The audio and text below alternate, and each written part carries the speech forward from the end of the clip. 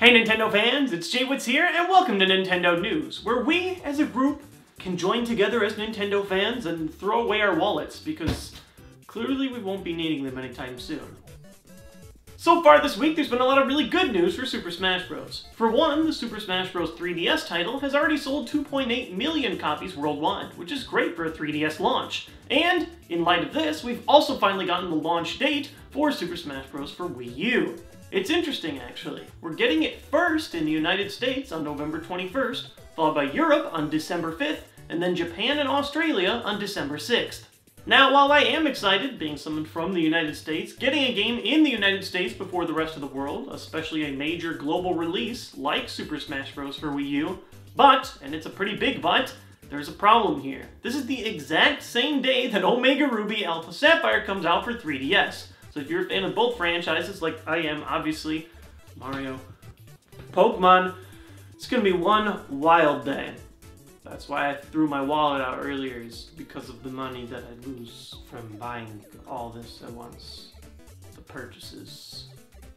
But that's not the only thing coming out on the 21st, because Nintendo has already announced 12 upcoming Amiibo figures that will be available, which will have communication from the figure into the game through near-field connection. The opening line of figures available on November 21st includes Mario, Link, Samus, Kirby, Fox, Donkey Kong, Pikachu, Peach, Marth, Yoshi, Villager, and the Wii Fit Trainer.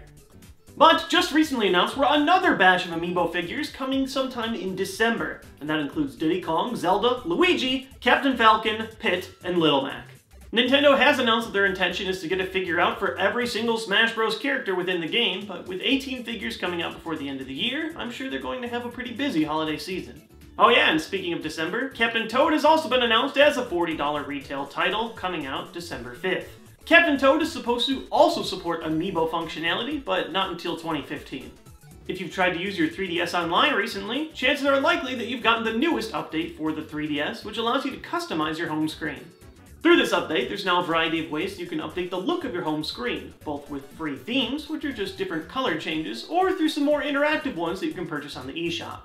The exclusive themes aren't exactly the deal of the year at around $1 to $2 each, but if you're getting bored with your home screen, there's a lot of cool things you can do, such as adding music, animations, and special folder icons, depending on which one you purchase.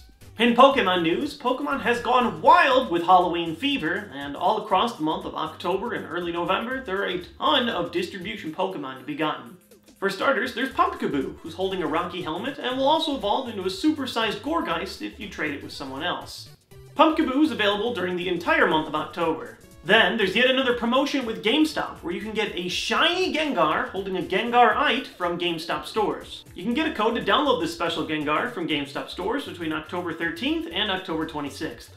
Then, following up with your download of Mega Shiny Gengar, you can head back to GameStop between October 27th and November 16th for a code card to receive the mythical Pokemon Diancie. I'm sure there'll be other ways overseas where you guys can collect some of those special GameStop promotion Pokemon, but it is exciting that we're finally going to get Diancie. Diancie's been confirmed to also have a Mega Evolution coming in Omega Ruby Alpha Sapphire, so it's going to be worth picking up. In Pokemon trading card game news, the Pokemon Trading Card Game Online client is finally available for iPad. Now, I do believe that it's available only for iPads with Retina display. I know some people have been confused and unfortunately disappointed by not being able to get the right version of the game, but even if you don't own an iPad, the game has always been available for both Mac and PC, completely free to download. As part of a fun promotion with the Pokemon Company International, I actually have an exclusive code that you can use either on the desktop or iPad version of the game for a completely free pack in the game. That's JWITTZ-POKEMON-TCGO that you can enter when you would normally redeem codes for any other kind of pack. I've gotten a ton of awesome fans that have already used this code and told me that they were able to pull a Pokemon EX out of their free pack, and that's fantastic. The Pokemon Trading Card Game Online client is completely free to use, and if you do use it and use my code, be sure to let me know in the comment section below what you got from your free pack. It does expire this Friday, so if you're interested, be sure to put it in soon. And finally, in Pokemon news, Rayquaza has been revealed to have a Mega Evolution. Yes, you heard that right. This isn't the primal de-evolution thing that you've seen with both Groudon and Kyogre. No, Rayquaza's getting a regular Mega Evolution. They have stated this is going to be through special means, but it is interesting that it's not going to be a primal form. Rayquaza, aside from getting a new Mandible of Justice, will also have a new ability called Delta Stream, which prevents other weather abilities from activating, and also forces all attacks that would normally deal weakness damage to a flying-type Pokemon to only deal normal base damage. He'll also be getting the new signature attack, Dragon Ascent, which should be the most powerful flying-type move of all time, specific to Rayquaza.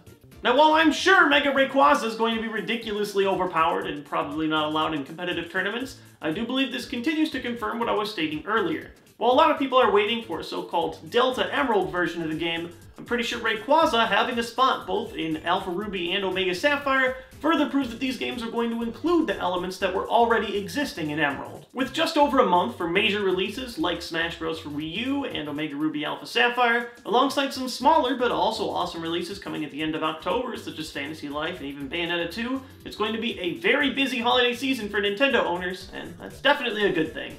I want to thank you guys for watching today's episode of Nintendo News. If you enjoyed it, as always, you can click right here to subscribe to this channel and get alerts right when my new videos are coming out. Until then, I will see you guys with the next episode of Nintendo News.